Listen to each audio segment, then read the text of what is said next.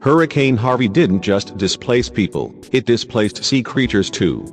Last week, Preeti Desai of the National Audobon Society took to Twitter for help identifying a mysterious creature she found washed onto a Texas city beach after Hurricane Harvey.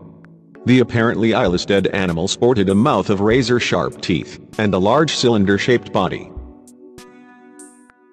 "On first glance it looked like something from the deep sea to me," Desai said. "My initial thought was it might be a sea lamprey, but when I got close I realized there was no way that was what it was, particularly based on the mouth. We squished it around a bit, and even turned it over but couldn't come up with any other ideas." So Desai posted the pictures on Twitter and asked biologists for help.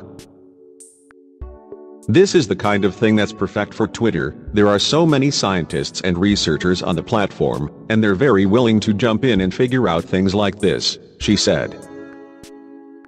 The biologists who responded to Desai's post believed that the sea monster was some type of eel, but they had a hard time pegging just what kind. "I mentally smacked my forehead, because once that was suggested I could absolutely see the eel shape," Desai said. The most popular opinion was that the animal was a fangtooth snake eel, also known as the tusky eel, which is native to the Gulf of Mexico. Tusky eels live in waters about 30 to 90 meters deep, and spend most of their time hidden away, but do occasionally venture into shallows. Tusky eels also have eyes, but they are small and could have decomposed by the time Desai found the creature's body. Dr. Kenneth Teig of the Smithsonian National Museum of Natural History believes the dead creature is a tusky eel, but he said that it could also be in another eel family, either the garden or conger eels.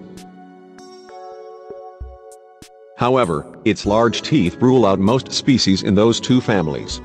It might be Bathyuroconger vicinus, or Xenemistax congroides, he said.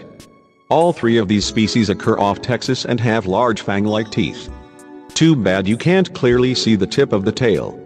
That would differentiate between the aphycthid and the congrids.